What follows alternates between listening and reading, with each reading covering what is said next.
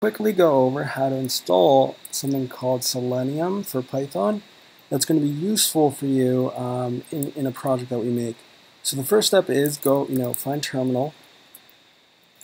A new window is going to show up for you, and then within that window do sudo pip install Selenium, just like this. And what's happening here is that we're installing something called Selenium into your computer.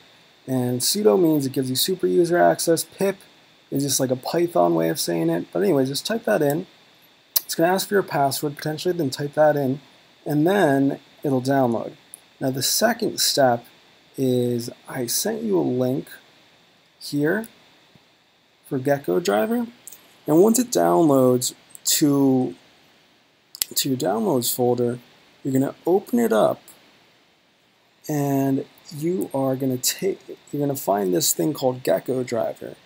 Then do Command C because we're going to copy it somewhere, and then we're going to click on Go to Folder, and you're going to type in this user local bin, and then you're going to do Command V because we're copying that Gecko driver into here. See, I copied it into there, and that's it. And then the second part to that is, now when I do Python import Selenium, we'll get to that next part later.